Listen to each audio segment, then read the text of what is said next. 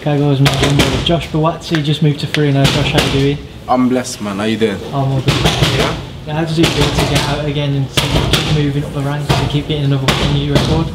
Yeah, it feels alright. Another fight, another loads of rounds in the bank. But what I'm taking from it is that in the long term it will benefit me.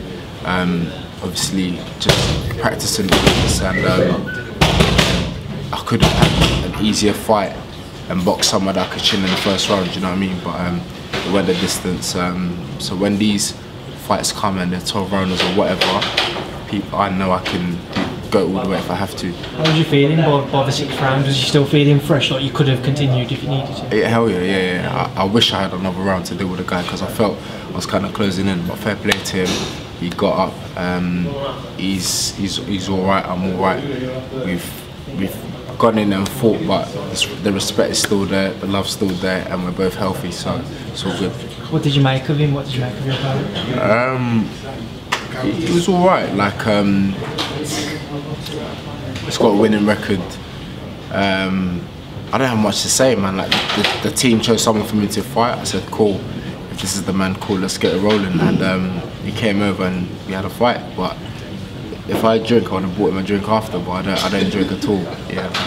You've obviously, you've had a lot of expectation on you when you turned over. Yeah. Because same as the other Olympians who turned over. Yeah. How have you felt that has impacted maybe the expectation on you to just go straight in with big fights? Yeah, people want that to happen, but again, like, people always have their opinion, but I'm leaving my team to make the correct decisions for me.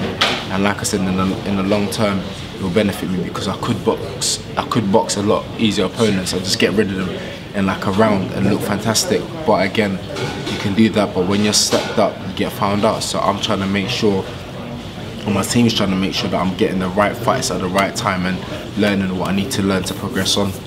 Moving to 3-0 now, yeah. What have you made of the transition from amateur to professional? Longer rounds, just more hours in the gym, tougher guys. It's still boxing at the end of the day, but yeah, I'm gonna master this thing 100%. Moving forwards, are you going to look to get out again before the year's out? Or? Yeah, December 17th on Haven, your rematch, I'll be on that one. And who would you like to fight? What type of opponent would you be looking for? I could call the biggest name out right now, but again, I always leave it to my team to make that decision for me. Long as I'm fit, ready, and my training feels I'm progressing on, that I need to be where I need to be, then it's happy days for me. I was going to end on like a bit of a funny question, so I'm going to ask everyone. Have you ever been in public and had a weird or funny situation where you've been asked for a photo or an autograph?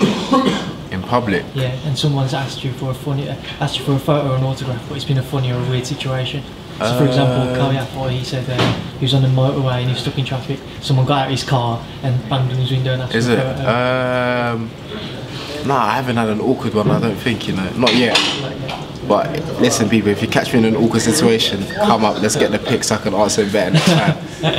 Thanks. Nice one, brother. Safe, man. Cool, man.